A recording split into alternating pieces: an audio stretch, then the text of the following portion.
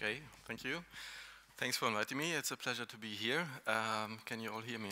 Yes. Thanks for the introduction and the nice words. Maybe I'm responsible for the funny translations as well, so maybe it's not that great of a resource that I thought it would be. Also, you said that I have done a lot of different things. I think I'm always doing the same thing, but you will see if there's something new that you haven't heard before. I think most things that I do are related to multilingual data sets and what you can do with these data sets. So machine translation is one direction, but I also heard that there will be another presentation on machine translation, so I'm not going to talk about this. But instead, I will try to figure out some other ways of using multilingual data for learning information, interesting information. I think I slightly changed my title, but it's more or less the same as you have seen in the program. So what I want to talk about is learning from multilingual data, and in the sense that you can use translations as some supervision, linguistic supervision. And we will see what I mean by that in a few minutes. So just introduction. I think this is a picture that I really like for introducing also to students what computational linguistics is all about. And maybe this is a bit too much of a background information here, but let's say we want to use human languages and we want to do some computational models. So that's our goal in computational linguistics. And I think you can divide it quite easily into two different tasks. The understanding part, you have seen the speech recognition, for example, understanding at least to recognize some text, but real understanding to get the meaning behind this, I think, is one of the big goals of computational linguistics. And the other goal would be then the opposite, speaking. So you also want to, of course, use these models and try to see if computers or technology can do the same as humans speaking language, natural languages. So most people probably have seen a similar picture like this before. So questions, of course, what do we do? How do we represent this meaning? So if we want to do understanding, then we want to do this in a formal way because this is supposed to be a computational model. So we want to have some meaning representation, and the big question is then, how can we do this? How can we formalize things that a computer can analyze from human languages? If you see this picture, then also, of course, if you put two different languages on these both sides, then this picture becomes quite familiar to many of you, especially those working on machine translation, because this now becomes exactly the situation where machine translation comes into the picture. You understand one language, you produce another language, and this is this famous picture illustration that illustrates somehow machine translation and the relation to computational linguistics. I think it's a nice picture and motivates me, for example, that machine translation is something that people should look at because it nicely integrates everything that we care about in language technology.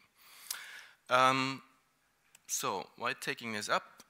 So I want to talk about multilingual data. That was one motivation here, of course. But now coming more to the point that I don't want to go into machine translation, but using multilingual data for other things. And here I want to introduce just quickly again, a bit more background. As you probably all know, we can use annotated data for learning, for example, models. So these typical supervised approaches that have some linguistic theory behind it. And then you either do some handcrafting of a grammar, for example, so fully supervised by an expert, really writing down some rules and putting some kind of system in place. You can have also some learning approaches where you say that you have an expert or some trained experts to do annotation in text data or in some kind of language data.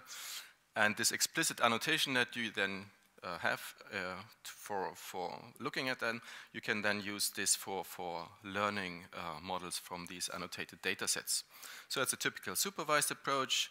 Then, of course, we have the unsupervised approaches where we then do not have these explicit raw texts, and that's more and more interesting, especially because there's more and more data available.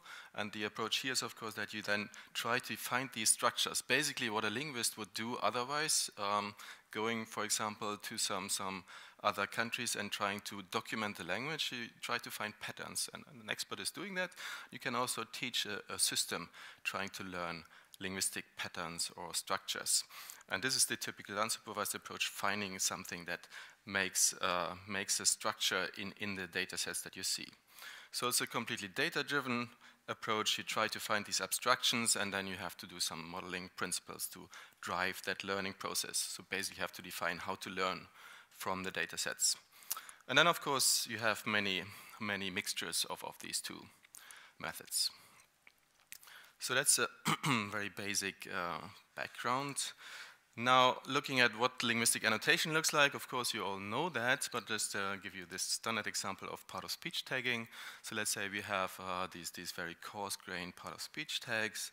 They are, so this is annotation. This is typically aligned to some text. So you have a text that is aligned to the annotation, or the annotation is aligned to the text.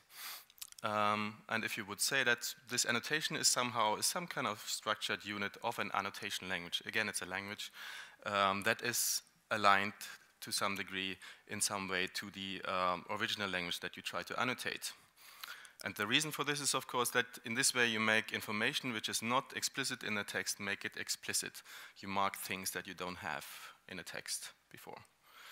And then you can of course learn from that or analyze what kind of things you have in these running texts. So there's nothing wrong with this, but something that is of course a difficult or a problem here is that this annotation is expensive, so you have to have someone who can make the annotation properly. So this really requires expert knowledge. You need to train people doing that. There will be also problems of disagreement, so you have to handle those kind of things. There must be some kind of formalism that you have predefined, and maybe this will change. This means that annotation can also change. You have to have guidelines and trained experts. So this becomes a challenge, and for many languages in the world, you don't have annotation available. Now, looking with my glasses of my previous work, this looks like a parallel corpus, and so basically this becomes my motivation here. So if that annotation is somehow aligned to a text, and it looks like a parallel corpus, so maybe a parallel corpus could some kind of text. So you can treat translations as the human-provided annotation of a source language, and let's see what we can do with that kind of information. Also, some people who worked on statistical MT before, maybe you recognize these example sentences, but I don't say much more about this. But let's just assume that this is not so much different. Annotation can be any kind of language, usually a formal language, and then you have some explicit structure behind what you want to annotate. But in this way, if you use human language, this is more not with the purpose of making something explicit, to add this information, but just the information that could make things more explicit, but it's just provided as it is naturally from humans. So this all is motivation. Why this becomes interesting is because languages are so much different from each other. So things can be more explicit in one language than they are not than they are in other languages. So there can be things that become obvious in other languages whereas they are hidden in a source language, for example. So a typical example is that you have ambiguous words, lexical ambiguity. So translations of jam, if you want to find that out, you can basically look at different translations.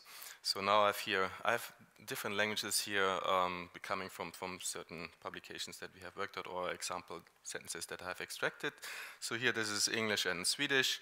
You can say that, okay, jam, maybe the typical case is that you have some kind of jam that you put on bread, or so this is actually a compound word here, but it gives you the meaning of jam in that sense. But of course, if you look for jam in other contexts, you can find out quite a lot of different usages of the same token.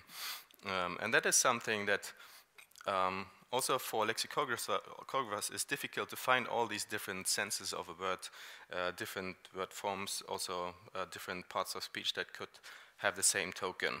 So you have the verb jam to jam, so that this gets jammed into a printer, for example. You can get into a jam. That's also a nice multi-word expression.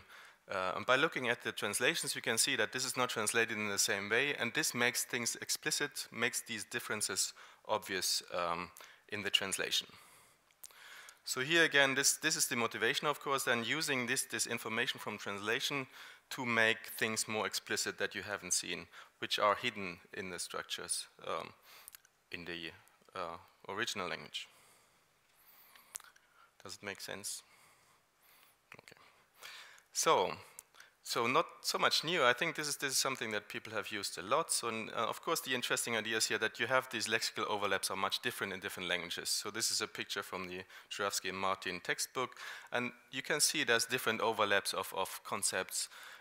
And this is exactly the interesting part, that you have different overlaps giving you all the information. And now considering you would do that over many languages, maybe you can really make a lot of distinctions for lexical items.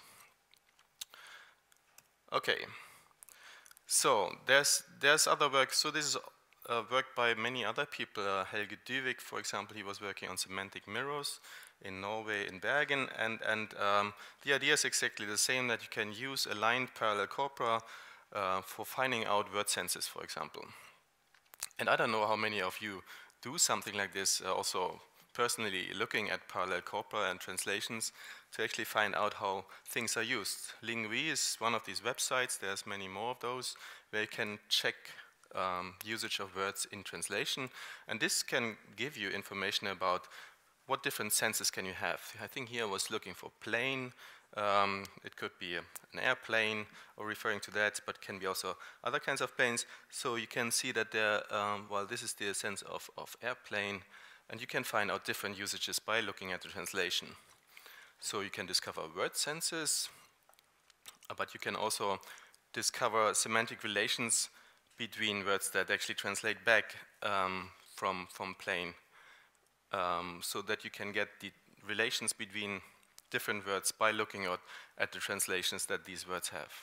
I come back to this, how this can work. So you can find semantic fields by looking at translation and going back and forth and going also over via different languages.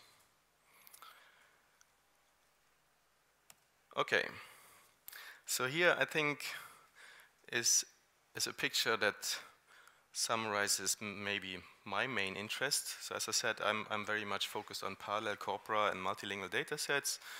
So I have been working with this all the time, so not very much variation there. But you can see that I think a parallel corpus is really one essential resource where you can do a lot of different things. Many things are related to translation, as you can see here, but it can be linguistics, cross-linguistic studies. Translation can also be more in the direction of computer-aided translation or automatic translation, but you can also use it for language learning. I used it for annotation protection, for example, quite a lot. People are interested in translation studies, for example, to see what happens in translation. And I think I would like to look at especially usages for lexicography, which I have hinted at already, and then also something that is more recent, which is interesting in connection with deep learning and neural nets, so some kind of representation learning that can use information that comes from translation. Yeah. So one thing in red here is that alignment is one of these crucial things, and that's what I would also like to point out again. So a parallel corpus without alignment is not really a parallel corpus. You have to have some alignment, at least at sentence level, but then you also need some subsentential alignments to do something more interesting between these other units. So alignment is really one of these crucial things that also, of course, has been a lot in my work. So relation to alignment is important when you work with parallel corpora. By the way, if you have any questions, I prefer that you just ask them right away. So if there's anything that you want to comment or maybe correct, please do so. Feel free to do that. Okay, so alignment, I think I do a lot of background here. I didn't really know what to expect who's coming to this conference. So if this is getting too boring, let me know as well. So there's alignment, which I think I want to point out here can be done without any supervision, and that's the nice thing. So I want to point out that you can do many things without explicit annotation. So instead of someone training, well, first marking up a lot of alignment, you can actually train alignment without any supervision, just giving it the text, the parallel text.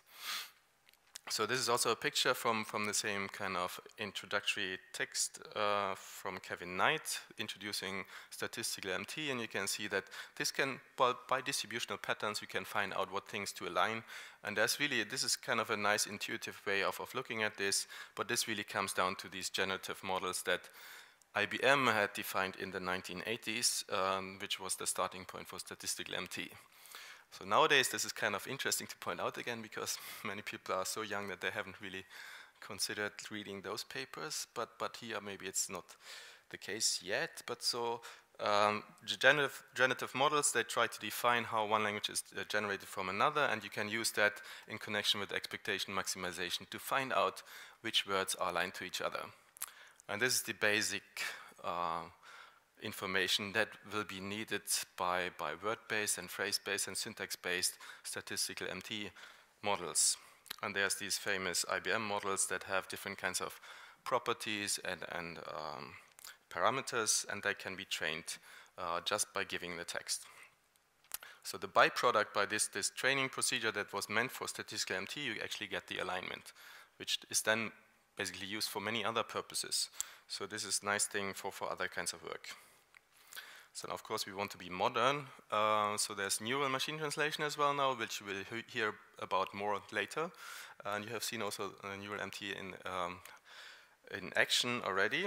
So this is kind of a big hype, of course, around these neural network models.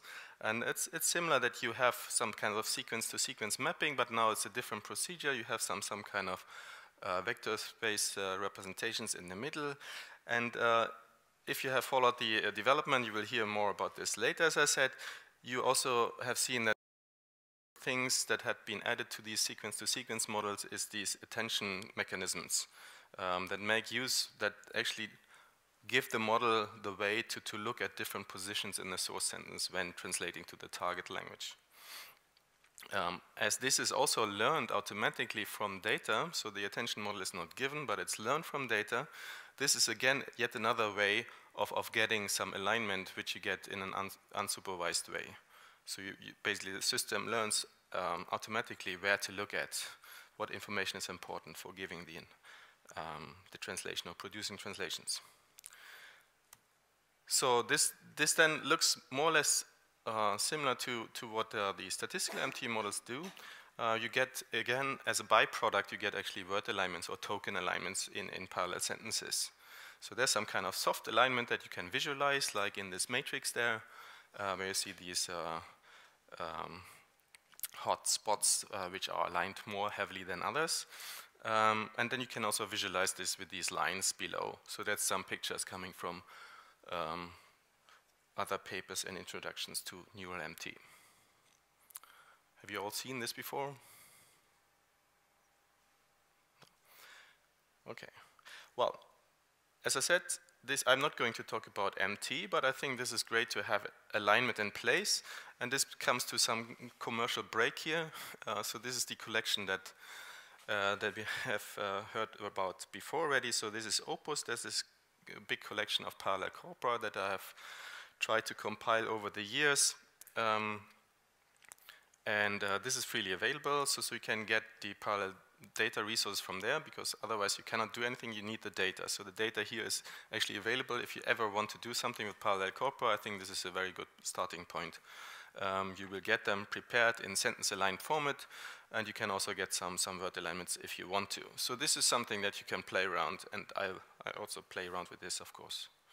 So if you want to look at that website, it might change in the future because it's still a server that is located in Uppsala, somewhere in the basement. Probably the URL will change at some point, but we will forward the old URL. So we have parallel corpora, we know how to align them. So what can we actually do? So just to sum up, from the first part here, so I would like to know what we can learn from translations. We can use that as some kind of implicit linguistic supervision. And I would like to just quickly go through these lexical semantics examples. As I mentioned before, word sense discovery or discovery of semantic relations, lexical fields that you can get from just purely looking at the data. This is related to extracting synonyms that we have looked at, and I also have some work on identifying idiomatic expressions, also just by looking at the translations. So, first, very quickly on this word sense discovery. This is mainly work, I referred to the work by Helge Duvik in Bergen. So he was looking at these translation mirrors, which you can use for creating sense repositories. So he had these examples of Norwegian English, and this is one of the basic examples that he typically gives. So if there's this word tak in Norwegian, it has different senses, and you can see how this is translated into English, into different words, and those words can be then also linked back to what they translate in the Norwegian text. So you can also see the variation of these words to other Norwegian words to see how this is spreading. So this is the interesting part, and if you have this picture, you can see already that you have some overlaps here, overlapping parts, and you can use that information either statistically or just by looking at the set overlaps. You can see that there are certain senses that somehow come out of the data. So let's see that this one sense here that goes into roof and ceiling of tak, but you also have, for example, what is that? Like a cover. You cover things by a tak, and you have also the verb sense where you take hold of something. So this becomes rather obvious by looking at the translations, and this is the method that he used for creating some WordNet-like synsets from word-aligned data sets. So this is one thing. Another thing that is also very common for finding out semantic relations is to look at the context. And there's this famous quote that defines the hypothesis of distributional similarity. You can look at the use or the meaning of a word by looking at its company. So you know about the words by looking how it co-occurs with other words in context. So you shall know a word by company it keeps, and this can be done, of course, on a monolingual setting, so you can see what kind of context is around a word in a monolingual text, and with this you can find out relations between words. For example, dogs and cats probably appear in similar contexts. You can find out that there's some semantic relation between them, and things to drink are in the same kind of context. But now putting this into a multilingual setting, so what we tried out is now not defining context as the monolingual context, but actually the translational context. So what things are translated, these words are translated to. You can go through translations of different words into different languages and find out if there's a relation between them or not. And if you see here, this is now for Dutch, because that was when I was in the Netherlands, we worked on that, synonym extraction for Dutch words. So if you see that, if you count just the statistics of what kind of translations do we have for certain words, we can see that as some multidimensional context vector in this multilingual space. And if we now do some simple calculations, doing vector space similarities, we can find out that certain vectors are closer to each other than others, and we can make assumptions that these are probably synonyms of each other. A simple idea that because they have similar translations into other languages, we probably can infer that they have relations to each other. So with this, for example, this illustration would just point out that lente and voorjaar are somehow synonyms. They are synonyms in Dutch because they translate to similar words in the other languages. How I'm doing with time, actually, some plenty of time, good. So, these are two very short examples. Let's go a bit more in detail into the finding idiomatic expressions, because that's also an interesting example, I think, that came out of another collaboration in the Netherlands. So we wanted to find out very fixed expressions in Dutch by looking at translations and also statistics in monolingual languages, text. So here we have simple assumptions, and saying that one assumption is, for example, that idiomatic expressions, because they are fixed structures, but they maybe don't transfer easily to other languages. They have very unpredictable translations. That's one assumption that we did. So that you cannot really know, or you don't have these very consistent translations. And we can see that also if you, for example, we looked at support verb constructions, like this tot stand brengen, and looked at what kind of translations do you get. There's a lot of different variations of translations that you can get. It's not very predictable because it has some complex meaning as a composition together in this multi-word expression. And there's, in general, we observed that there's a larger variation in the translations. But yet another thing which was interesting is that also you can actually make use of the fact that word alignment doesn't work well for these kind of expressions, because word alignment you have to consider that you have to align individual words to other words in the other language. But if you have an idiomatic expression that doesn't really make sense in in these units that they are composed of, so then it becomes very unpredictable what kind of things to align to, because it might be yet another structure or maybe just a single word that has to be aligned. So in that sense, we actually wanted to make use of the problems of word alignment, that we cannot find good alignments for these potential multi-word expressions. And you have here another example. You can see that the word alignment procedures are very much confused. It aligns almost everything to everything, which in this case for us I think was just a good thing, because this is an indication that there's maybe something more going on than just simple word-to-word translations. So this is something that we want to use for ranking and extracting possible candidates for idiomatic expressions. So we defined some metrics that actually try to measure these assumptions that we have seen here. So we want to measure translation entropy to see what is the variation of translations that we can see. What is the alignment really looking like? Is it very consistent or is it very inconsistent? So we defined this translation entropy measure, and we also measured the proportion of default translations for each component. Yes?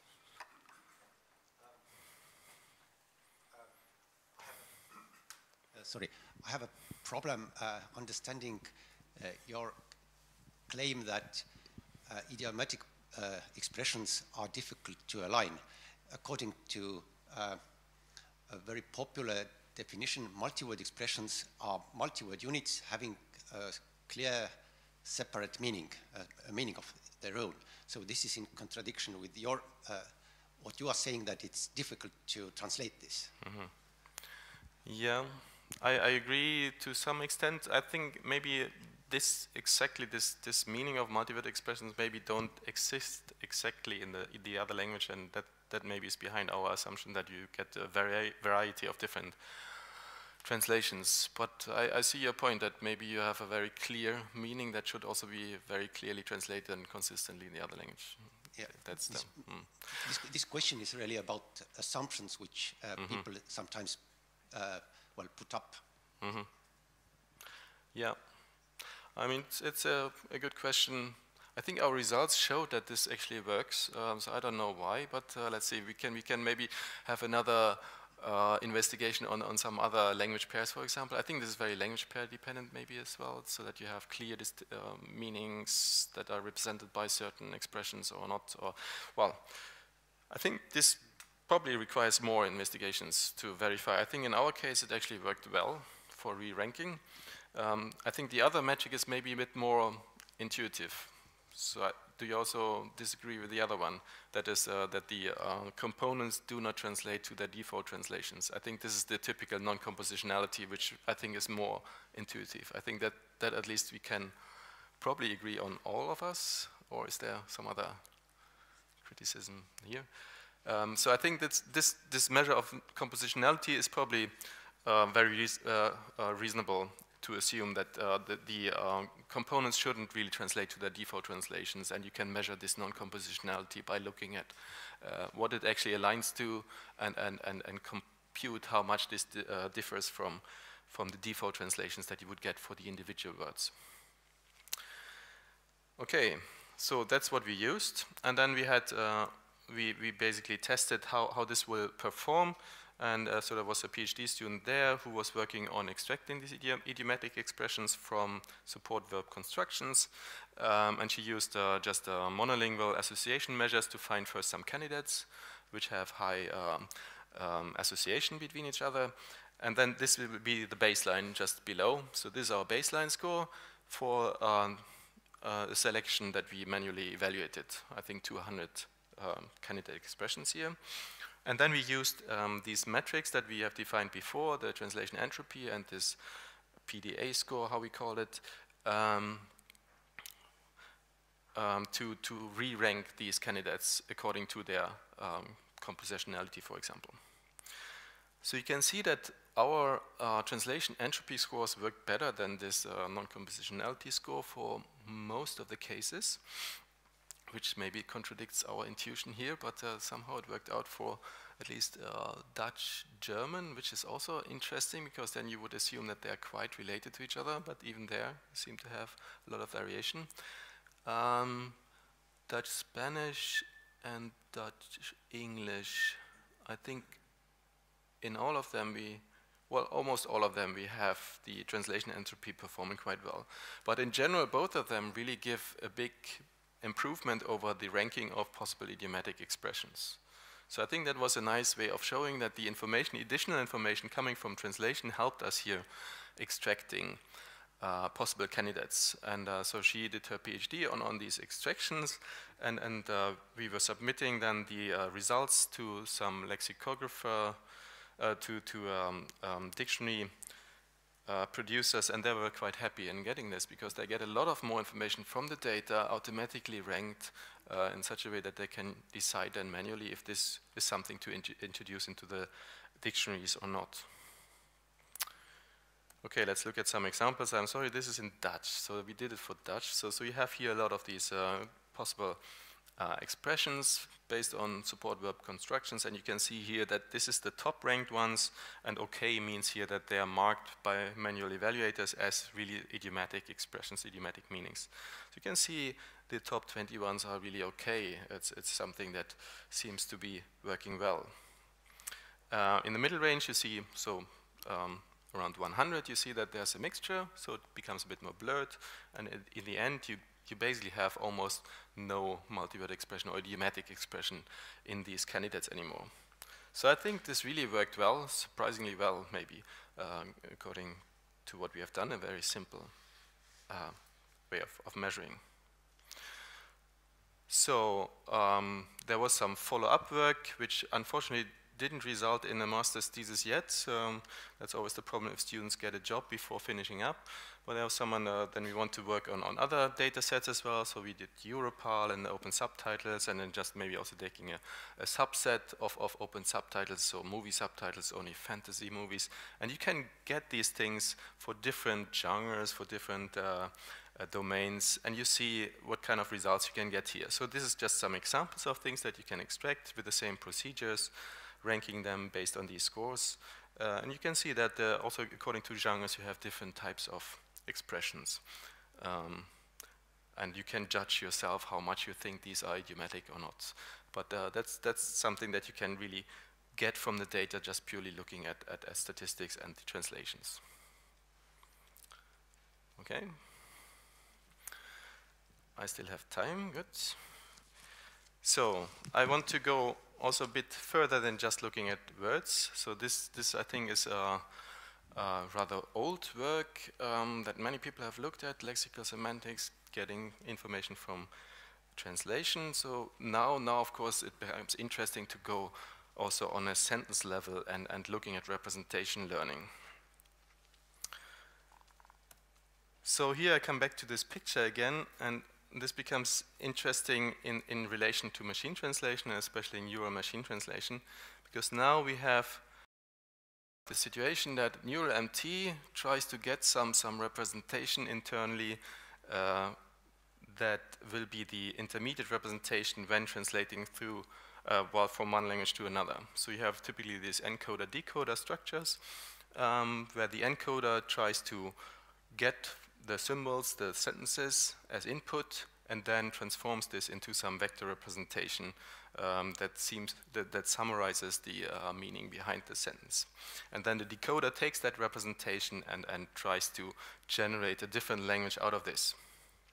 So now the interesting question is, of course, what kind of things are represented in this representation? So the question is really, can we make use of that representation in some other way than machine translation? Is there a way of evaluating them or identify? Is this maybe a way of approaching really the abstractions that we need for understanding language? Is there some representation that really refers to the meaning and not just a simple mapping between two languages? So this is some motivation that also, well, you can visualize, for example, these vector spaces that are created. This is, of course, always a bit cherry picking and then just making some illustrations. So this comes out of one of these standard papers on sequence-to-sequence models. You can actually visualize that also the model really learns to put similar sentences in their similar spaces. This is now taking only very few examples, but you can see also that there's a structure that you can see that similar things like respecting compared to love is in similar distances in different versions of these sentences, which have different agents or different people involved.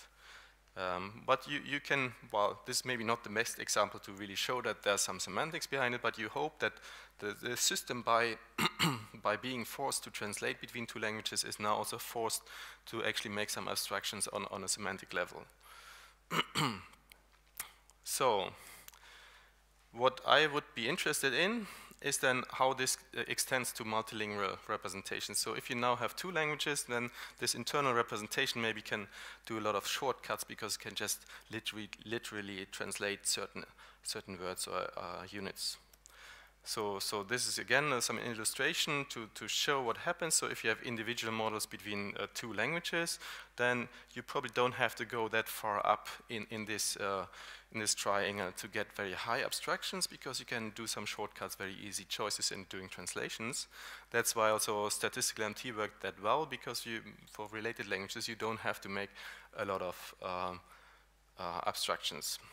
So now the idea would be, if we have then many different variants of the same sentence in different languages, for example, that really describe the variations and the different expressions that can correspond to the original sentence, then if the system has to use that kind of input to learn a system and to make the abstractions for all of them, we hope that then this really pushes the system up to some increased abstraction that goes closer to meaning representations in this vector space. So this is my assumption here, so that enforcing to cover many languages would enforce it to make stronger abstractions that go to more some interlingual representations in this vector space.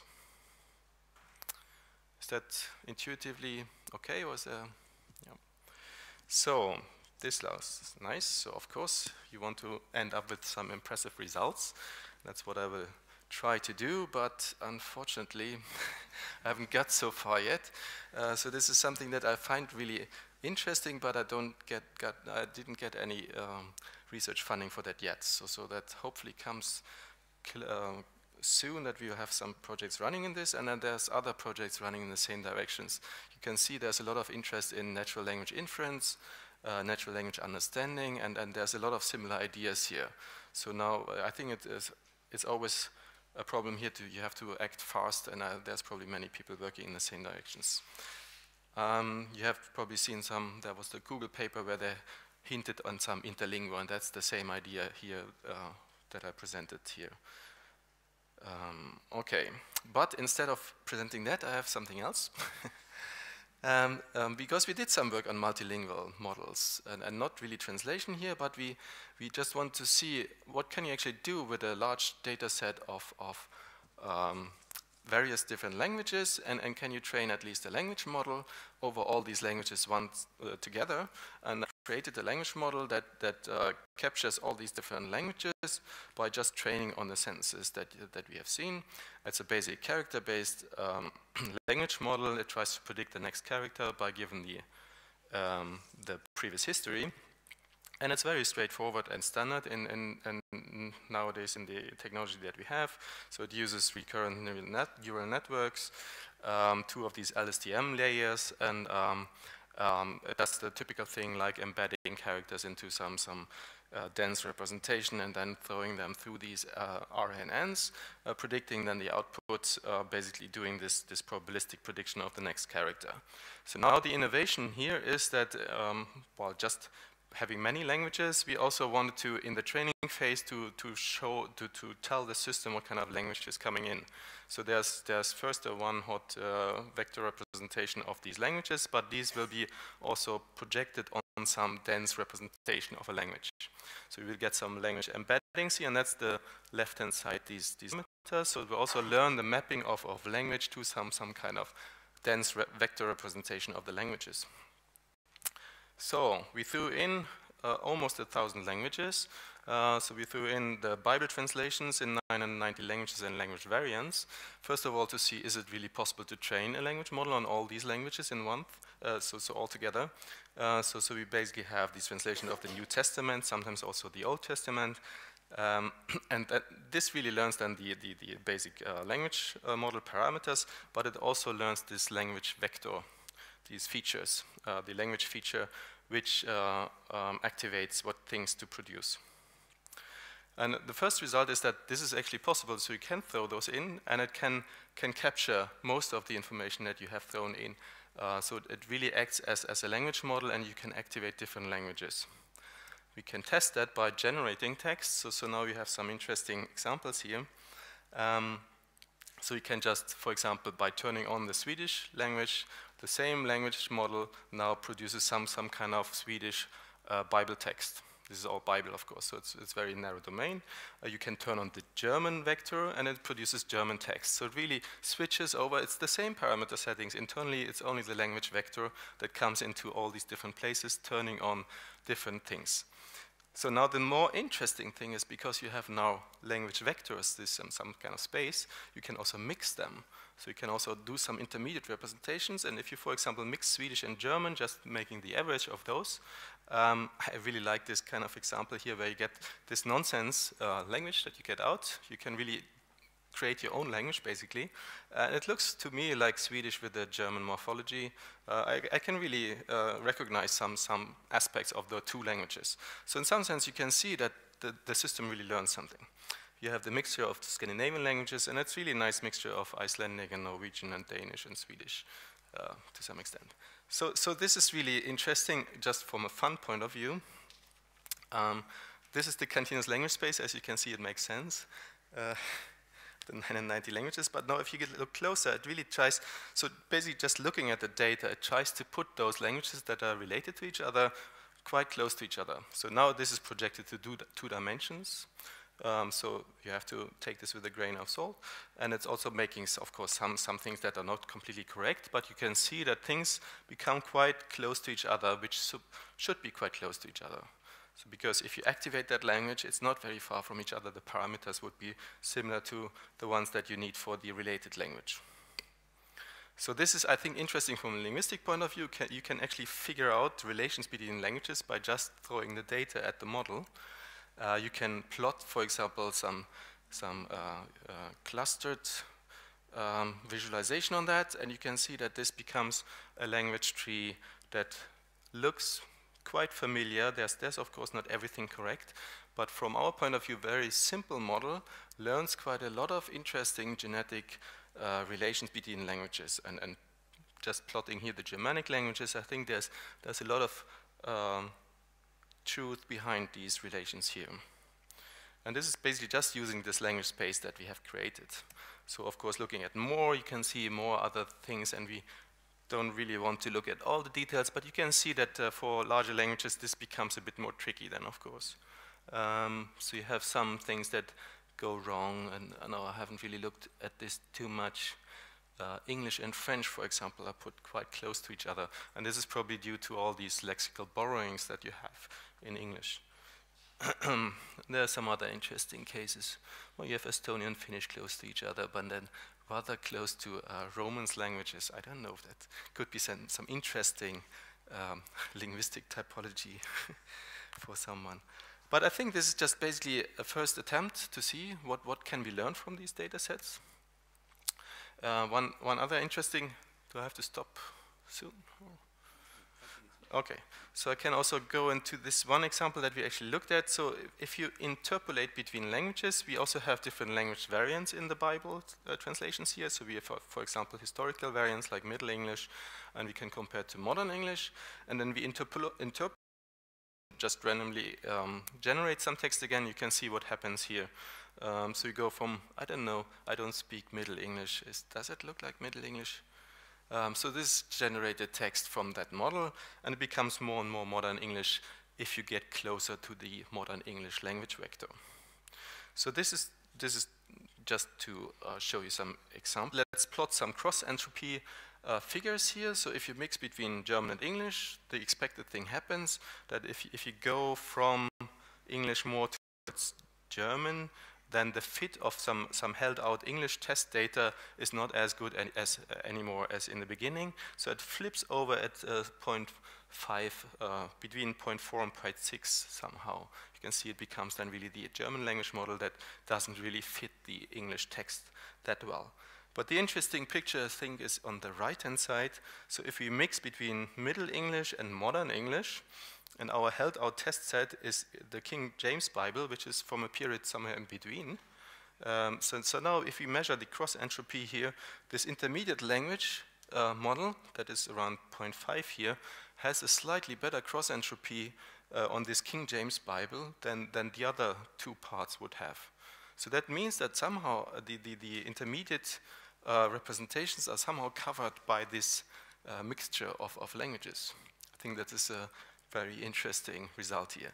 Now again, you have to be careful here. This is only very slight improvements only, but I think it shows some potentials that you can, I don't know if you can even recreate some kind of language that you don't have any data for. You generate something that is historically in between, or at least attempt to do it in some way. So I can see some interesting research coming out of this. Okay, so I finish up. What I wanted to say is that implicit linguistics somehow, if you just use data, is really interesting. You can really find interesting distributional patterns without having any supervision or annotation. We have shown, well, you can show these uses for lexicosemantic relations, and we have shown these kind of language vectors that you can learn by purely looking at data sets without having specific expert knowledge actually coming in. And the interesting thing, I think, what we want to work on more is these massive, because then you have all this linguistic diversity in one big data set, and I can imagine a lot of different interesting things that you can get out of this. So instead of using these 5 to 10 languages that usually people look at because there's enough data for these common languages available, we would like to look at hundreds and thousands of languages to learn something interesting from that. So, and my idea here is again that if we, for example, look at these multilingual representations and we have a large variety of languages in the data set, then we probably can get to very nice abstractions. The problem is only how do we measure what that actually represents. So with that, I think I'm done. Thank you.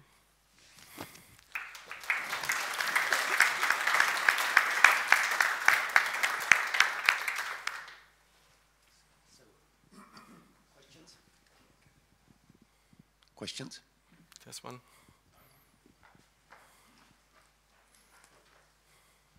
András Kornai from Budapest. Of clarification, you had some slides, but you went over them very fast on how you derived the multilingual model. Yes. No. No. This one. Yes.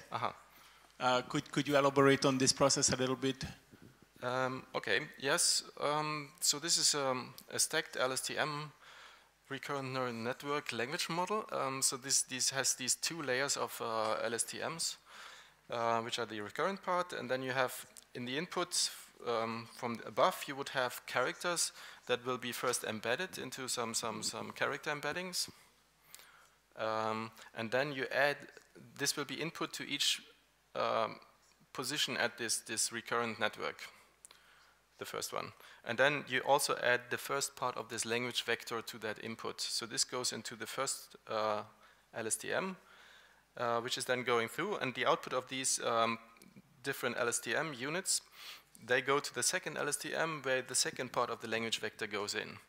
And this then again produces some output, so some magic, and sends this further to the next positions, and the output layer then this maps back to characters via some softmax layer, where you try then to map the output of all these processing to the predictions of the characters, then the next character given some history. So if you have the first position, then the first position is the history of predicting the second character, for example. And then it accumulates all the information in the recurrent network and then tries to predict the next character based on the entire history plus these language vectors. So how do you get a language like Chinese into this? You're using Pinyin or? Yeah, so that's a good question. So what we did is we selected 990 languages and language variants where we didn't do any normalization of the alphabet, we're just throwing in the characters, so Chinese is not in here, but we stopped when we had more than 1,000 symbols. So we didn't even map Cyrillic to Latin characters or something. So there will be different embeddings for Cyrillic and Greek characters. But there's no, we stopped when this becomes over some limits that we set. So we didn't have the entire collection, but only a limited set. And what we should do is doing maybe some mapping between obvious transliterated characters, for example. But it could be also, what we also didn't do is maybe the system actually learns that these characters are very similar. So you could also look at the character embeddings and to see if an alpha would be close to A, for example. Maybe that's another interesting thing that you could check if the model actually learns that. I don't know. Okay, thank you. Has this been published? Is there like a write-up on this somewhere? Yes, there's a paper at ESL just a week ago or so. Short paper, so it's not that detailed. Just a short comment. I like how your language hierarchy insulted the Serbians and the Croatians, because those were the two languages grouped the earliest. Yeah, okay. I should have. Besides that, of course, Russian and Ukrainian falling together with Portuguese, Catalan, and Spanish. Yeah, that's interesting. No, there's a lot of. This is by far not perfect, so it's really the first attempt to do something, but we were surprised to see that a lot of intuitive things come out, but there are a lot of strange things come out as well. So I think it requires some more work to see what is happening here and what is actually represented. Is it lexical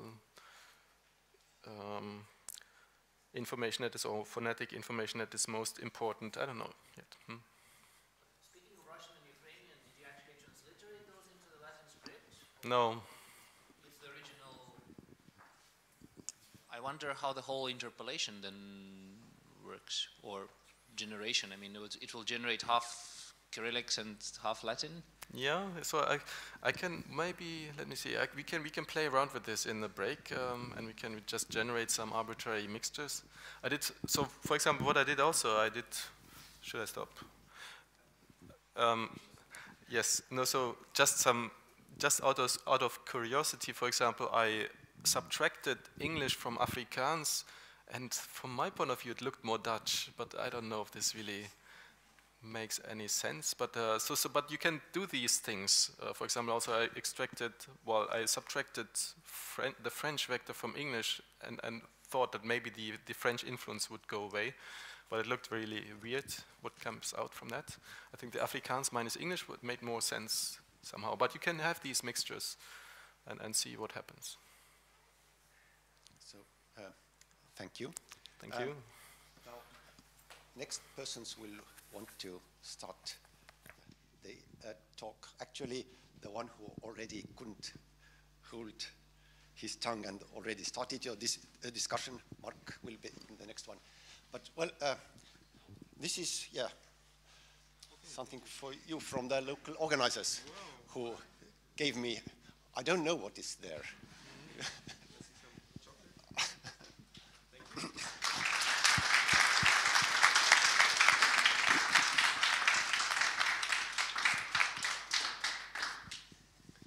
And so, according to the timetable, next one will be Mark Fišel, Neuromasintõlge.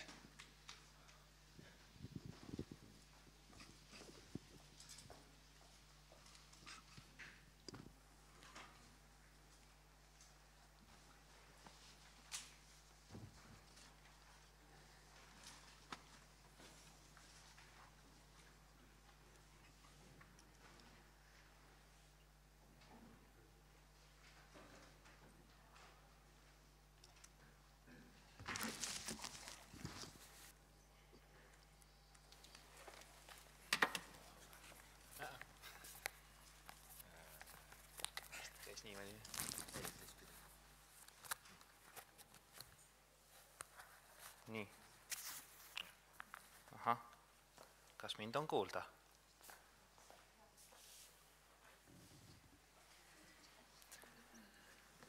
Tere päevast! Ma räägin aeglaselt ja lihtsalt. Sellega aeglane ja lihtne kõne lõpeb ja siis tere, ma olen Mark Fišel ja räägin teile Eesti Keeletehnoloogia projektis kasutatav Eesti masintõlge ehk lühidalt KAMA ning üldiselt projekti eesmärgid olid tõsta eesti keelest ja eesti keelde masintõlge kvaliteeti üldiselt ja konkreetsemalt võimaldada masintõlge praktilist kasutamist Eestis ja eesti keele puhul nii erakasutajatele ehk siis üldmõttest arusaamise eesmärgil kui ka ärikasutajatele selleks, et sellega saaks teha järeltoimetamist. Need eesmärgid ei muutunud ja jäidki samaks. Mis muutus on see metodoloogia, mida me kasutame. Alguses siis me tegelesime statistiliste süsteemidega, statistilise masintõlkega aastatel 2015-2016. Jättes vahele väga palju detaile, siis me kõigepealt panime püsti baassüsteeme ning tegime hästi palju parandusi nende peale, et näiteks eestikeelsed liitsõnad jagasime mõnikord osadeks, üritasime järjekorda tõsta ja nii edasi ja siis natuke parandust me saime küll. Üldjäreldus oli see, et süsteemid ja nende väljund on kasutatavad rangelt piiratud valdkondades. Näiteks tehnilised tekstid, näiteks juriidilised tekstid, et neid oli mõtet näiteks järeltoimetada ja üldmõttes saab kindlasti aru, kui rääkida üldisemast valdkonnast. Kuigi üldiselt on ikkagi nende väljund selline katkine ja eesti sõnade vahel ühilduvus kas puudub või longab ja järjekord tõlkides kas eesti keelest inglise keelde, inglise keelest eesti keelde, sõnade järjekord praktiliselt ei muutu. Et kui ühe keele sõnad või fraasid olid siis mitteloomulikus järjekorras teise keele suhtes, siis ümberpaigutamine kuidagi sellega hakkama ei saanud. Ja üks tüüpiline näide on siin lähtelausega But thanks to the good cooperation between Parliament and the Commission and the Member States, at the end we have got that agreement.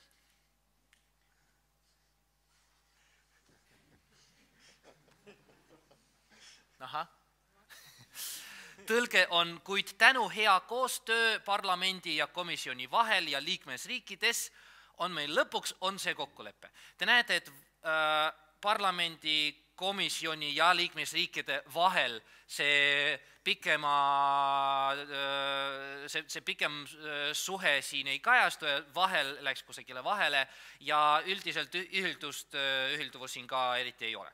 Ja siis möödunud aastal lülitusime ümber tehisnärvivõrkude põhiste masintõlkesüsteemide peale. Praegu jõudsime nii kaugele, et ehitasime baassüsteeme kõige olemasolevate andmetega, jõudsime natuke neid torgata ja vaadata, kuidas neid natuke paremaks saab, aga üldiselt on seal tööd küll ja küll ja sellest natuke räägin. Neuromasintõlgega on sellised, et kõigepealt väljund on üldiselt palju soravam kui statistilise masintõlge puhul. Lihtsalt seetõttu, et kui statistiliste süsteemidega näiteks sõnad laud, laua ja laul on kõik lihtsalt erinevad sõnad ja laud ja laua sarnasus on samasugune kui laud ja laul, siis neurovõrkude süsteemidega, nagu Jörg ka praegu näitas, et iga sõna jaoks on see kõrgdimensionaalne vektor ja neid leitakse sellisteks, et laud ja laua vektorid on hästi lähedal ja laul sõna vektor on kusagil mujal. Seega selline pehmem või pidevama jaotusega lähenemine tagab seda, et tegelikult süsteem oskab seda nii ühilduvust kui muud stiili ja konteksti modelleerida. Küll aga pikemate lausete tõlge on ikkagi probleemiks ning suureks probleemiks on vastavus sisendile. Kui ma nüüd loen ette seda näidet, et siis meie neurosüsteem, kus sisend on eestikeelne, Tartu Ülikooli Arvutiteaduse Instituudi keeletehnoloogid on valmis saanud uuendusliku eestikeelse masintõlge tööriistaga. See on keskmise pikkusega lause, siis tõlge on The University Institute of Tartu's University Institute's Language Technologies have been completed in an innovative frontload of the work crisis. Sorav inglise keel, et nagu grammatiline lause, aga siis sisendile ta eriti ei vasta. Mis siis juhtub nende neurovõrgude süsteemide sees? Kõigepealt tehniline slaid, mida me täpselt hetkel kasutame, on see encoder-decoder lähenemine koos tähelepanu mehhanismiga, mille pildi te nägite ka Jörgi slaidides, selleks, et mitte genereerida hästi palju sõnasid, mis tähendavad tundmatu sõna, tundmatu sõna, tundmatu sõna. Me segmenteerime sõnu tükkideks, kasutades byte-pair kodeerimist ja treenimiseks kasutasime palju paralleelkorpusi või rööpkorpusi nagu Euroopa Parlamendi istungite tekstid ja siis open subtitles, mida juba mainiti siin mitu korda ja Jörgi pool tehtud, Euroopa Parlamendi digitaalkorpus ja teised. Kokku on natuke üle 15 miljoni lause paari või siis 183 miljonit inglise ja 143 miljonit eesti sõnet. Ja lõpuks kasutasime valmis avaliku lähtekoodiga tarkvara Nemato selleks, et süsteemi treenida ja AMU-NMD jookseb meil serverites selleks, et kiiresti tõlkida. Ja siis, kuidas see neuromasintõlge töötab ja miks ta mõnikord otsustab rääkida samal teemal, kuid mitte sama sisendiga. Selleks, et sellist süsteemi ehitada, me alustame nende lausete ja nende tõlgede paaridega ja siis paralleelkorpustega, siis me põhimõtteliselt võtame neurovõrgude põhist keelemudelit, mida saab õpetada järgmisi sõnu ükshaaval ennustama või genereerima ja siis anname talle lisasisendid, mis on siis see lähtekeele lause. Ja seejärel me õpetame teda siis vaadates lähtekeele laused ennustama väljundi sõnu ükshaaval. Ta võib seda lisasisendit ehk siis lähtekeele lauset vaadata, aga ta ei pruugi seda vaadata. Seega, kui lähtekeele lauses on haruldasi sõnu või midagi kahtlast või midagi tundmatut, ta võib lihtsalt otsustada selle asemel kasutada mingit väga soravat väljendit kusagilt mujalt. Ning sedasi põhimõtteliselt see keelemudel lisasisendiga ongi meie neuromasintõlge süsteem. Kui me võrdleme kvaliteedi poolest neurovõrkude ja statistilisi süsteemi, kõigepealt statistilisel on väga lihtne töödelda selliseid asju nagu numbrid või nimed, et kui ta ei tunne seda numbrit, siis ta lihtsalt tõstab seda väljundisse, numbreid tõlkima ei pea, lõpptulemus on õige. Siis veel üks asjaolu on see, et meil on garanteeritud, et sisendilause saab kaetud. Ehk siis kõik sisendlause jupid saavad tõlgitud väljundisse, mida kahjuks ei saa garanteerida neurovõrgud. Nad ei pruugi seda katta ja sagedamini esinevaid numbreid, aastanumbreid tõlgitakse õigesti, harvemini esinevaid numbreid, nagu eile Wikipedia workshopil me nägime, siis aastaarv 1962, väga raske asi tõlkimiseks, tõlgiti aastaks 1947, jah, et tähendab, see mõjutab isegi väga palju, see mõjutab kõige rohkem inimeste arvamust nende süsteemide kohta. Et süsteem, sa suudad seda konteksti ja stiili modelleerida, aga aastanumbrid ei suuda nagu korrektselt tagada. Seega see kahjustab nagu mainet või järeltoimetamise kiirust. Teisest küljest statistiliste süsteemide puhul sõnade järjekord on suureks probleemiks, väga tihti. kui see erineb lähtekeeles ja sihtkeeles selle ümberpaigutamisega, kui lause on keskmise pikkusega või veelgi pikem, sellega nad väga tihti hakkama ei saa. Ja muidugi morfoloogiliselt rikaste keelte morfoloogiline ühilduvus on väga suureks probleemiks.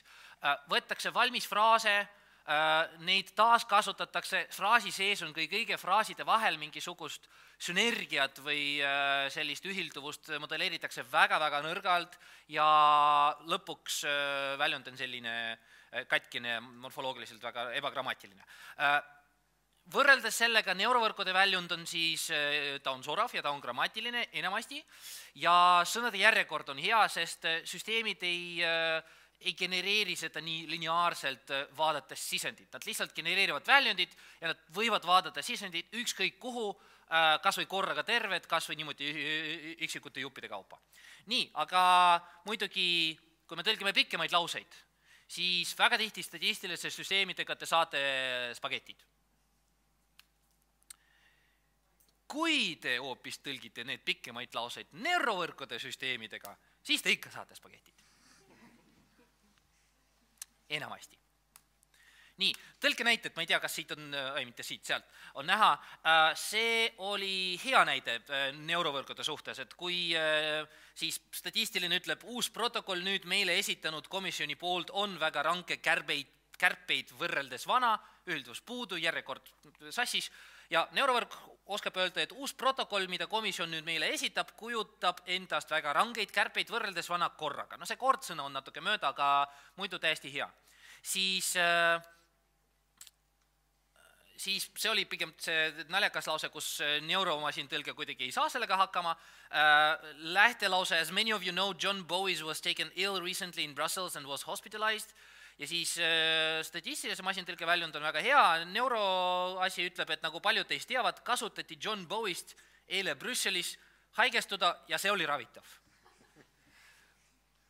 No, ta nagu sarnaselt nende roheliste värvitute ideedega, mis raevakult magavad, grammatiline struktuur siin nagu on, aga tähendust kuidagi puudu. Ja siis muidugi nimedega, see on see sama probleem kui numbritega, et kui meil sisendis on näiteks nimi härra Jörg, siis meie neurosüsteemil tundus, et seda peab tõlkima nagu Mr. Bupui. Statistiline aga saab sellega ilusasti hakkama. Nüüd, nii palju siis nendest neuromasintõlkesüsteemidest endast. Mida muud, siis me just käivitasime neurotõlge.ee demo veebilehe, kus seda saab tõlkida ja kohe näitan mingit statistikat, et sest sealt me korjasime nagu võrdlusi. Siis subtiitrid, mida te minu paremal ja vasakul näete ja siis vaidlen vastu neile, kes ütlevad, et masintõlge oli aeglane ja sellepärast ei saa seda elusalt niimoodi näidata, et päris sünkroonselt. Probleem on pigem selles, et kui me iga sekundi tagant uuendame mitte ainult eesti keelt, vaid inglise keelt, siis see hakkab hüppama sinna ja tagasi väga drastiliselt. Et kõnetuvastus on enam-vähem selline monotoonne, lineaarne, et kui me parandame midagi pära, siis me parandame viimased 2-3 sõna. Masintõlge juures ta hakkab tervet lauset muutma iga sekundi tagant ja siis te lihtsalt ei suudaks seda lugeda. Ja võib-olla vahetee oleks seda uuendada iga 3, 4, 5 sekundi tagant, aga no selleni eks jõuame. Siis üks kõrval eesmärk sellel Kama projektil oli käivitada koostööprojekte ja see oli täiesti läinud edukalt, sest meil nüüd on käivitamas täismahuline koostöö. Enne seda tegime pilootprojekti ja siis nemad tahavad kindlasti neurosüsteeme. Ja siis kõrghariduse asutused nagu Tartu Ülikool, Tallinna Ülikool, Tallinna Tehnikaülikool, Sisekaitseakadeemia, siis Kaitsevägi ja Maaülikool ja teised tahavad tõlkida õppekavasid, ainekavasid ja siis nende jaoks me teeme ka põhimõtteliselt ühtse süsteemi, et tõlkida eesti keelest inglise keelde ja tagasi. Nagu Bologna süsteem teiste keelte jaoks, aga siis eesti-inglise. Ja üks asi, mida me käivitasime lisaks tõlketeemale sinna neurotolge eesse, on see, et kasutajad võivad vajutada nupu mängi ja siis nad saavad 3 tõlget erinevatelt süsteemidelt, meie oma, Tilte oma ja Google'i oma ja järjekord on lambist genereeritud ja kasutajale ei öelda kumb on kumb. Ja siis selleks, et teada, kumb on kumb, kasutaja peab valima parimat tõlget ja alles siis näidatakse. Siis statistika, mida ma eilse tänase või esmaspäevast kuni tänase päevani sain, oli see, et meie oma ja Google'i statistiline Eesti tõlge said umbes 37% ja midagi ja siis tilde oma kuidagi sai vähemini. Nüüd tilde oma töötab samamoodi neurovõrkudega, ta kasutab sama lähenemist, nii palju kui ma tean, ja kasutab kindlasti rohkem andmeid. Seega lihtsalt ei tunduks, et ma siin sõiman tildet. Ma olen väga palju näinud tildetõlkeid, mis tunduvad tulevad tehnilistest manuaalidest. Ma oletan, et see on väga suur kasutajaskond tilde jaoks ja kas nüüd süsteem on meelega häälestatud selle valdkonna peale või lihtsalt neid andmeid oli rohkem ja süsteem lihtsalt nende lausetega, mida sinna internetis topitakse, lihtsalt ta ei ole selleks mõeldud. Masintõlge on kasutatav ainult siis, kui ta on nagu häälestatud valdkonnale ja nii edasi, mitte luule või siis ilukirjanduse tõlgeks. Ma oletan, et selles on siis see küsimus siin. Ja kui me vaatame tõlgekvaliteedi jagatuna lause pikkuste järgi, siis laused, mis on 8 või kuni 7 sõna pikad, tegelikult saavad kõige paremad tõlged Google'ilt, mis on imelik, sellepärast, et neurosüsteemid tegelikult peaksid saama nendega ilusasti hakkama. Natuke pikemad laused 8-15, siis nagu te näete, TÜ on teistest kõrgem ja ülejäänutel pikematel lausetel kvaliteet on enam-vähem sama. Seega alates 30 näete seda spagetit põhimõtteliselt. Et nii suurt vahet neuro ja statistilise vahel või siis meie tilde vahel ei olegi.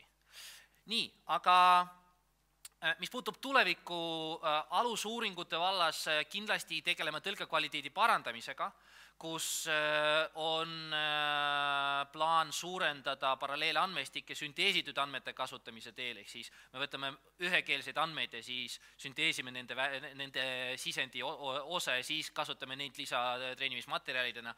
Ja siis väga rumal ja lihtne ja igav asi, mida kindlasti peab ära tegema, on see, et tõlgiks numbreid numbriteks ja nimesid tõlgeteks nimeteks, sest see ei ole see põnev osa, kus teeme vinget neurovõrku, mis midagi automaatselt õpib, aga see on see osa, mida on vaja selleks, et meid ei sõimaks postimees, et me tõlkime midagi valesti. Siis, mis puutub seda demosüsteemi, kindlasti peab sinna lisama teisi keeli nagu Eesti, Vene Eesti, Eesti, Läti Eesti, Eesti, Soome Eesti. Ja muidugi see ei ole avalik teema, aga peab Taneliga rääkima, et äkki ta oleks nõus, kas nüüd meile lubada tema apid kasutada kõneliideseks ja vähemalt meile käivitada tema mudeleid. Jah, ja api tegelikult on meil juba käimas, et kui keegi tahab seda programmeerimisliidesest kasutada ja kindlasti oleme avatud koostööprojektide suhtes. Ja kokkuvõtteks, üldiselt ütleks, et masintõlge sai kasutatavamaks, aga arvestades, et neurovõrgud alles hakkasid tõlkima paar aastat tagasi, et see on hästi ebastabiilne ja selle asemele toodata halvema grammatika ja soravusega väljundid, selle asemel ootame lauset, mis on hoopis mingisugusel muul teemal. Ja ühesõnaga me töötame selle kallal. Siin ma lõpetan, võite lugeda ühte naljakamat näidet meie tõlkesüsteemist, aga ma tänan teid tähelepanu eest ja hea meelega vastan küsimustele.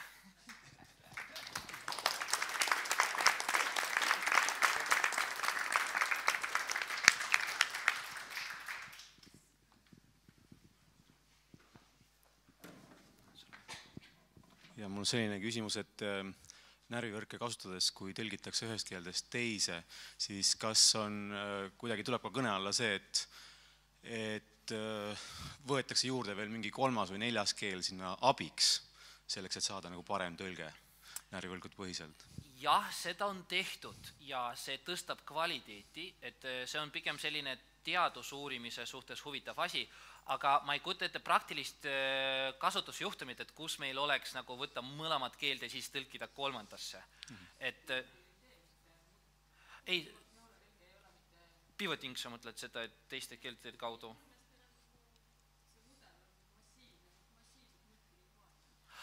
Ei, jah, neil on üks neurovõrk, mis oskab kõiki neid keeli. See on vist midagi muud. Kas te mõtlete seda, et me anname sisendiks eesti ja vene keelde ja tõlgime inglise keelde? Ei, seda ma ei mõelnud. Te mõtlesidki seda, et üks mudel saab hakkama nii eesti kui vene kui läti kui tegelikult pigem see esimene selles mõttes, et ma mõtlesin seda, et ühest keelest tõlgitakse teise, aga siis veel lisatakse veel kolmas juurde selleks, et kvaliteedi parandada. Kas seda tehakse üldse? Te mõtlete siis eesti keelest soome keelde ja soome keelest inglise keelde? Ei, ütleme, et mu mõte ongi selles, et kas kasutatakse sellist lähenemisi, et võetakse mingi teine keel kõrvale selleks, et kvaliteeti parandada. Ütleme, kolmas keel võetakse kõrvale. Tahad eesti keelest inglise keelde tõlkida, aga võetakse veel soome keel sinna juurde, et saada parem kvaliteet. Siis ma ikka vastasin õigesti, aga Martinil oli kommentaar.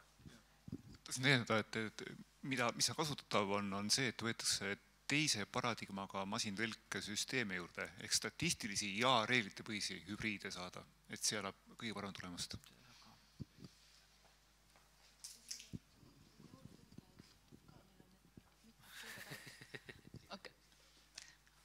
Minu teada Google'il on mitmed keeled ka neurotõlke peal ja seal on ta nagu mitmekeelne tõlkemudel ja ma arvan, et see ongi just sellepärast niimoodi, et erinevad keeled siis aitavad üksteist ka kaasa.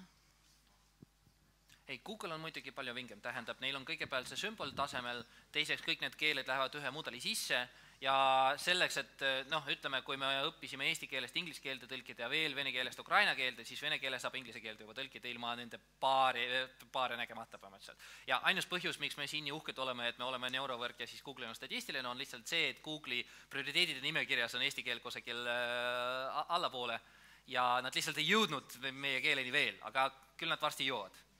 Peame kiirustama ise ka.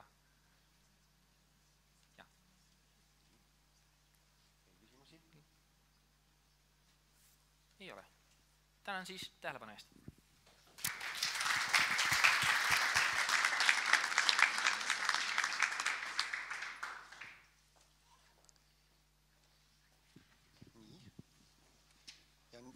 Ja nüüd peaks siis esinema Peep Küngas, Isikute ja organisatsioonide nimede lahendamine Eesti veebis.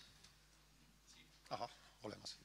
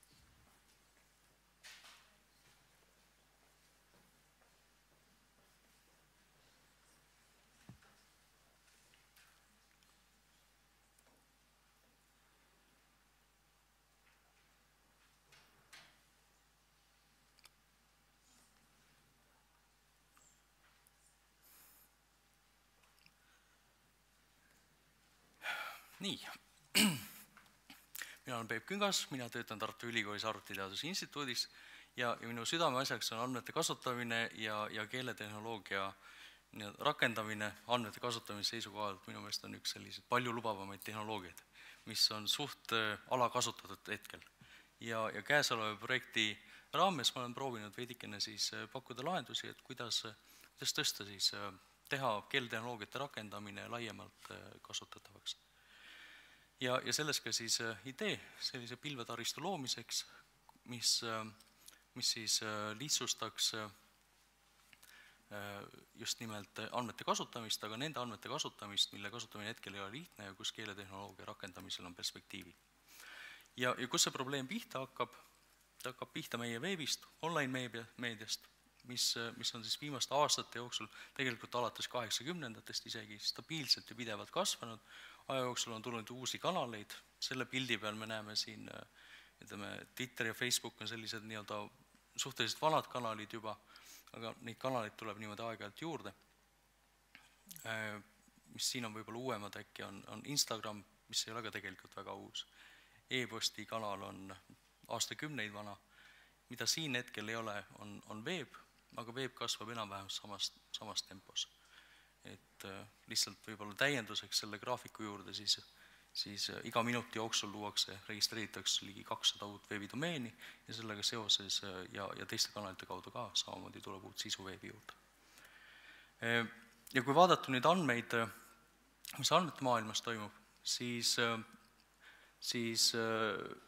veidikene on hakanud tõusma struktureeritud andmete loomine, aga see, mis veebis laiali on, kas HTML-lehtedena või mõningate muude dokumentidena, see on hakanud moodustama sellist väga kiiresti kasvavat hulka andmetest, mis on veebis kättesaadavad. Ja selle kasutusele võtmiseks väga häid lahendusi ei ole ja minu enda ootused on suunatud keeletehnoloogia poole, et võtta seda siis kasutusele, et struktureerimata andmetesse niimoodi struktuuri tuua. Aga motivatsiooni poole pealt on olemas veel kolmas komponent, et samal ajal, kui me näeme, et andmete maht meil kasvab, struktureerimata andmete maht kasvab veel kiiremini, me samal ajal ei teki kompetentsi, mis võimaldaks struktureerimata andmetega ja suures mahus andmetega tööd teha. Seda me näeme erinevatest uuringutest, mis toovad välja näiteks IT-tööjõu ja muu seotud oskustega inimeste puuduse erinevatel turgudel, nii Euroopa Liidus kui Ameerika Ühendriikides. Ja sellest lähtudes see vajadus, majanduslik majandus on siis lihtsustada struktureerimata andmete kasutamist ja see on siis see pidepunkt käesoleva projekti jaoks. Projekt ise sai algatatud 2 aastat tagasi. Esialgseks partneriks oli Majandus- ja Kommunikatsiooniministeerium, praeguseks hetkeks on siia kõrval tulnud äriühing Register OÜ, paljud inimesed teavad seda inforegister.ee saidi kaudu, osad teiste teenuste kaudu võib-olla ka, ja nendega koos toimub siis peamiselt nende tulemuste kasutusele võtmine ja selle väljundi valideerimine siis ka. Aga projekti enda eesmärgiks on siis luua pilveplatvorm, mis korjab veebist ise andmeid. Ta ei hakka ootama, et kasutaja talle midagi ette söödab, vaid ta juba vaatab, mis on veebis olemas, eraldab seal tekstilise osa ja siis teeb selle programmide teadlaste ja teiste jaoks kasutamiseks, ilma et nad peaksid hakkama seda kohe küsima ja andmeid töötlema, selleks, et neid kasutusele võtma. Ja miks ta niimoodi oluline on eelkõige see võib-olla, et nagu eelnevalt mainisin, et ühelt poolt inimeste kompetents ei jõua kiiresti järele.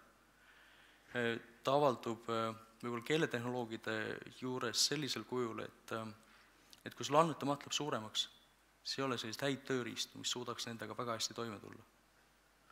Ja ütleme teistes sama ka tegelikult tööstuse poole pealt, ega suurte andmemahtudega ei ole sellist head kompetentsi Eestis olemas, et keegi suudaks nendega tööd teha. Eesti Veeb on Eesti suurim andmekomplekt, kui seda niimoodi vaadata. Okei, projektiga on seotud eelnevalt keeletehnoloogia projektidest, ma tooksin välja võib-olla siis Pythoni tegid keeletehnoloogia jaoks, eelkõige morfoloogiline analüüs ja nimega üksuste tuvastamise teek. 57. projekti juures on tegemist sellega. Ja siis on olemas Euroopa Liidu projektide juures tekkinud projektid Anno Market, kus siis on vaadeldud selliste teenuste põhiste, aga just tekstide annoteerimise teenuste tükeldamise mehhanism, et kuidas neid teha tükkideks ja teenuste niimoodi välja anda. P3C juures on olemas eraldi töögrupp, mis on loodud selleks, et keeletehnoloogia ressursside kirjeldamise jaoks luues referentsmudeleid, neid me kasutame oma projektis.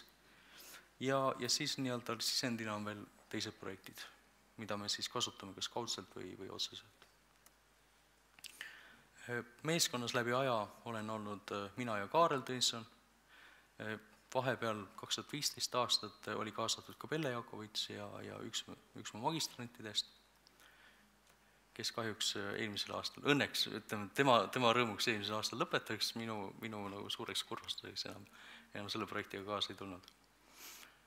Okei, aga nagu eelnevalt võib-olla mainitud, kui ma rääkisin, et see lähenemine on selles, et me võtame terve Eesti veebi niimoodi ette, me valmistame selle, kasutades keeletehnoloogiaid lihtsasti söödavaks ja töödeldavaks, siis see lähenemine on pigem selline pidev, et selle projekti raames, mis me oleme teinud, võtnud eesmärgiks, on panna tööle siis Eesti veebi regulaarne arhiveerimine, ehk siis iga regulaarse intervalli tagant me siis salvestame hetkeseisu Eesti veebist, me eraldame Eesti veebist teksti,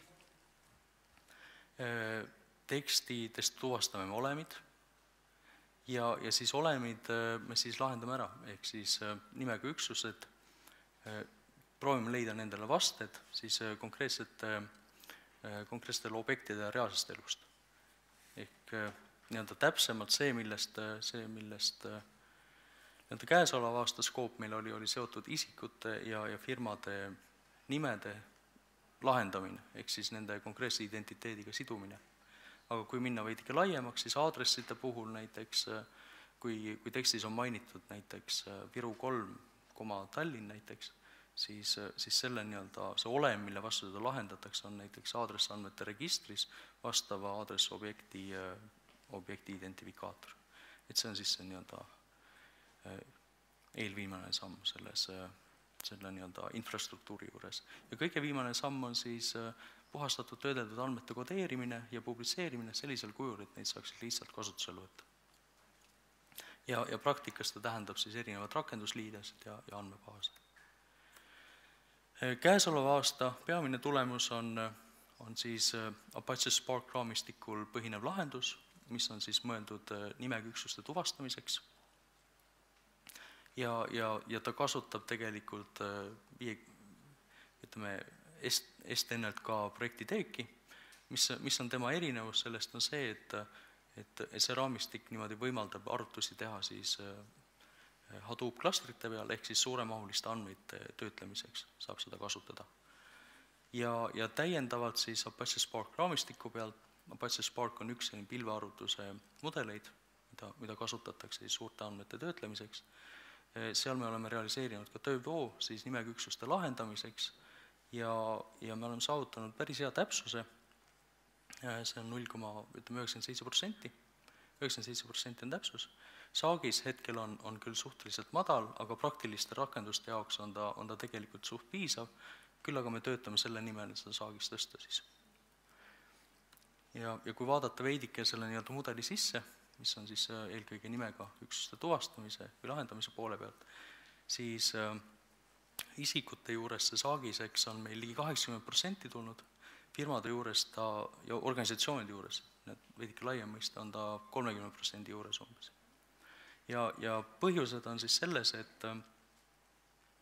et organisatsioonide nimede juures on rohkem variatsioone, kuidas neid mainitakse siis online-kanalites.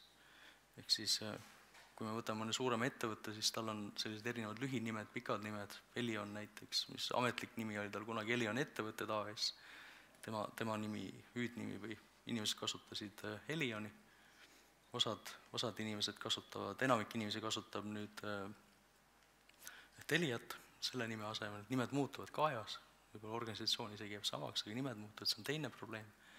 Ja siis võib-olla kolmas probleem on see, et see andmekomplekt, mida me kasutasime, et seal väga hästi ei olnud kaetud tol hetkel, hindamise hetkel avaliku sektori asutuste osakaal. Ehk siis nende mainimiste leidimine viis seda saagist niimoodi alla. Väike näide selle kohta, et kuidas me neid mainimisi siis niimoodi kodeerime. Me oleme võtnud selle lähenemise, et kui me töötleme andmed niimoodi ära, me oleme käinud läbi selle kadalipu, et me oleme kogunud kokku Eesti veebi niimoodi artefaktid erinevatest aegadest, me oleme eraldanud tekstilise osa sealt, me oleme tekstilisest osast selle ära lematiseerinud, leidnud üles nimega üksused niimoodi ära lahendanud, siis see lõpptulemus, selle kodeerimiseks me kasutame siis linkandmete printsiipi, mis tähendab siis seda, et me kodeerime need andmed kolmikutena ja nende objektide identifitseerimiseks me siis igale objektile paneme siis sellise unikaalse identifikaatori, mille tagant tegelikult, mis on esitatud siis urlina. Et see on võib-olla see põhiprintsiip. Ehk siis antud juhul see, mida me näeme, on meil üks mainimine. Mainimises on mainitud Tartu Ülikooli, viidatakse organisatsioonile, mille registrikood algab 74-ga, see on Tartu Ülikooli registrikood, siis see on juba lahendatud andme.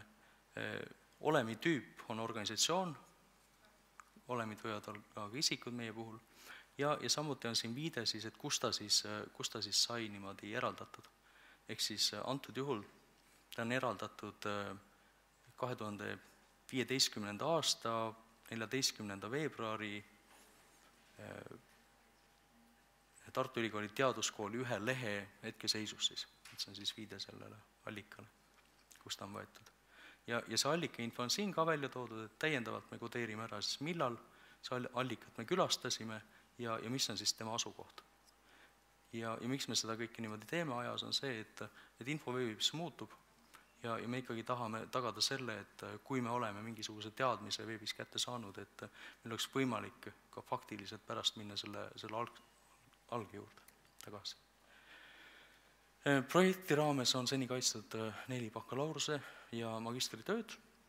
Hetkel on ettevalmistamisel üks magistritöö veel peamiselt just nimeküksuste tuvastamise poole pealt. Ja siis koostöö kohta ka veel paar märkust, et kui ma räägin koostööst Register OÜ-ga, siis see sümbioos näeb siis välja selline, et me kasutame selle organisatsiooni andmeid firmade isikute kohta selleks, et oma nimeküksuste lahendamise mudelit paremaks teha, heaks teha ja samal ajal siis see kasu ettevõttele on siis see, et tema seda loodud mudelit saab kasutades oma rakendustest, mis peamiselt on seotud meedia mainimiste tuvastamisega. Kitsamalt on siis seotud turu-uuringute läbiviimise, kampaaniate mõõtmise, konkurentsianalüüsi ja taoliste muude rakendustega. Üks rakendustest, kuhu need mainimised võib-olla selle aasta keskel võiks jõuda, on siis selline toode nagu Inforegister Now, mis toob välja siis firmade kohta sellist aktuaalset informatsiooni. Kui sa oled konkreetsele firmale nii-öelda lepingulises seoses, siis sa oled huvitatud, et tema kohta tuleksid teavitused, kui temaga midagi juhtub. Ja siis firma mainimine meedias on siis üks liik teavitusi. Et antud lehel siis me slaidil näeme siis teavitus selle kohta, et firma Elion on liitunud EMT-iga ja siis nüüd neid kutsutakse Teliaks. Et see on siis selline nii-öelda tähtis teadaanne, mis on veebist üles leitud, kasutades nimeküksuste tuvastamise mehhanismi kõigepealt seejärel lahendamise mehhanismi ja siis võetud kasutusele rakenduses. Ja siin on mõned näited siis päringutes ka, mis siis rakendusliides, kuhu need andmed on siis niimoodi, mis läbi rakendusliidese on siis on võimalik kätte saada nende andmete puhul. Ehk sisuliselt selle projekti raames saab siis kättesaadavaks rakendusliides, kus saab siis küsida mainimisi, kas siis nimede alusel. Esimene meil on siin näide selle kohta, kuidas Toomas Hendrik Ilvese mainimisi leitakse üles või Barbi Vilbre mainimisi või Tartu Ülikooli mainimisi või siis muid mainimisi, kus vastavad nimed on sees. Näited, kuidas nad võib-olla veebiliidesse ilmuvad on sellised, samamoodi nad läbi rakendusliidesse saavad olema JSONis või XML-is. Ja samamoodi rakendusliidese kaudu on kättesaadavad siis konkreetsete, see on juba lahendatud nimeküksused. Nende puhul siis saab küsida juba konkreetse registrikoodi, isikukoodi alusel, et kus on siis neid isikud mainitud, et andke need mainimised. Ja siin on näide siis Tartu Ülikooli mainimiste kohta, mõned mainimised, ja siis Toomas Hendrik Ilmese mainimiste kohta. Aitäh!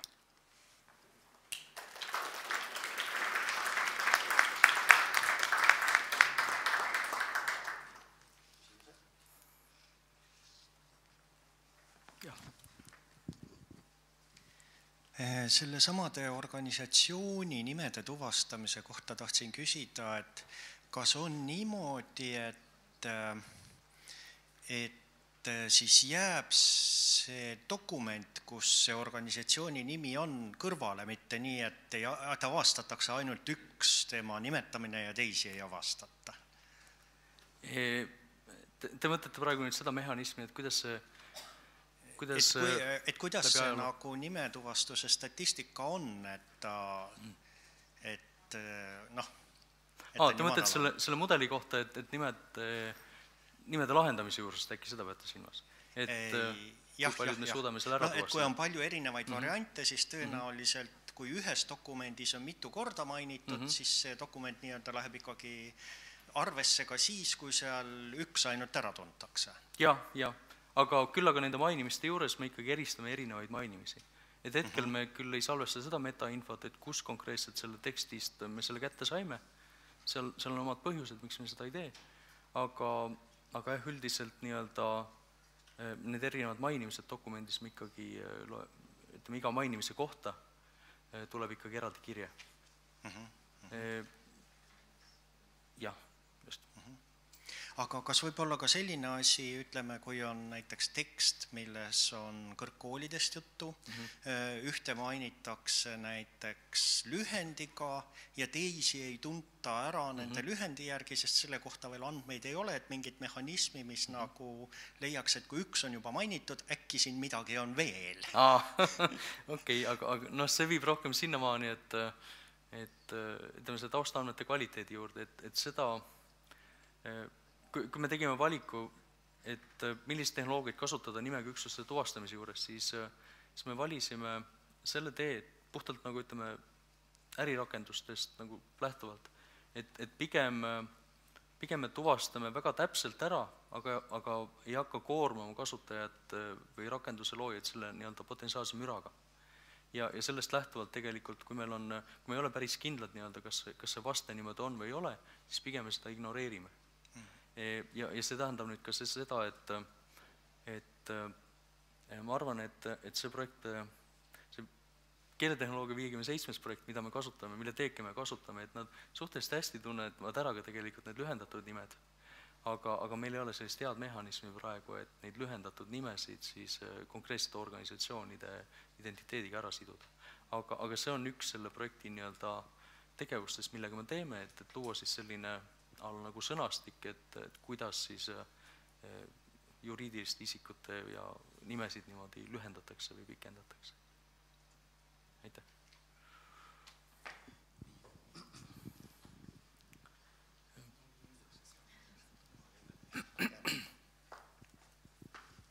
Tere! Uudishimu taristu suhtes. Mõnes riigis, ma tean Rootsis, on see veebi regulaarne salvestamine peaaegu püha ülesanne ja rahvusraamatukogu ülesandeks antud, aga teie teete seda selle projekti raames. Ja kuidas see tehnoloogiliselt? Ma arvan, et ma ei ole päris kursis niimoodi, kuidas Rootsis, mis tehnoloogiat seal kasutatakse, aga me kasutame sama tehnoloogiat, mida kasutab Eesti Rahvusarhiiv.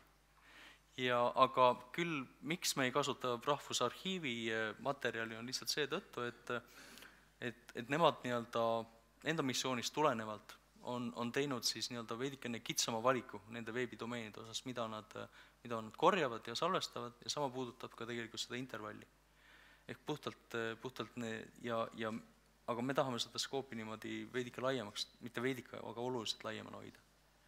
Aga muidu me kasutame sama tehnoloogiat, mida näiteks Islandis kasutatakse, mida kasutatakse Eestis ja Saksamaal vist ka isegi mõnes kohas. Aitäh! Ma lihtsalt täpsustan, et sa mõtlesid vist Rahvusraamatukogu, mitte Rahvusarhiivi, eks? Veebi arhiveerib Rahvusraamatukogu. Ma panen nad alati ühte oma mindsetis. Lõpuks vahet ei ole. Aitäh märkuse eest. Ja mina küsin täpsustuseks, et nüüd kui on tegemist, kas te korjate informatsiooni .ee domeenist või? .ee omad pluss siis ütleme mõned äriregistrist, kui firma on mõne teise domeeni endale registreerinud, et siis need oleme ka võtnud. Okei, ja kus te teada saate, et mille alusel te teate, et see nüüd kuulub? See on nüüd koostöös Register OÜ-ga me oleme saanud siis need domeenid. Register OÜ kaudu, okei, aitäh.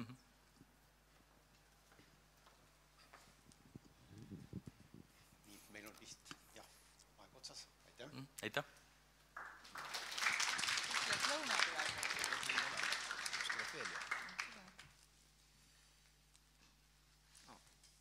Ja nüüd tulebki lõuna vektori.